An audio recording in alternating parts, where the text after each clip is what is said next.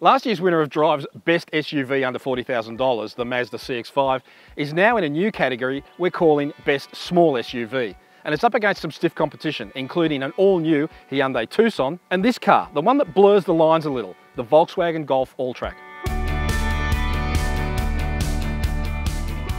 It doesn't sit as high as most SUVs and it doesn't use a diesel engine, but in other ways, the Volkswagen Golf Alltrack is actually the thinking person's SUV.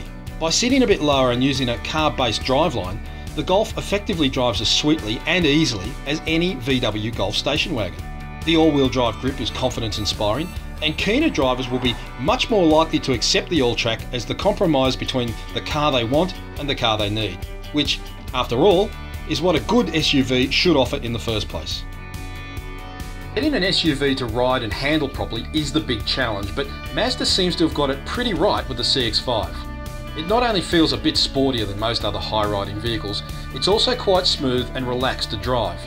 The sophisticated diesel engine is a big part of that, but we did find the ESP to be quite intrusive when it did kick in. The interior works well enough, but is looking a bit old generation in 2015, although there's some nice touches such as the one-button seat fold function. Mazda's design language seems to play against the concept a little though, with a relatively tight rear seat and a rear bench that lacks support for bigger folk. It's bigger inside than the Mazda, and the Hyundai Tucson is also very well equipped. In fact, it has a whole lot going for it, including an absolute peach of a diesel engine and some of the best brakes you'll find on a car anywhere. Hyundai also took time to develop the final suspension tuning locally, and it shows. This is a great SUV. The only catch is that, in right-hand drive form, the Tucson scores just 4 stars out of 5 for safety, and that's something we simply cannot ignore in such a family-oriented vehicle. But the smart money says Hyundai will fix that in time, in which case we'll revisit it as soon as we can.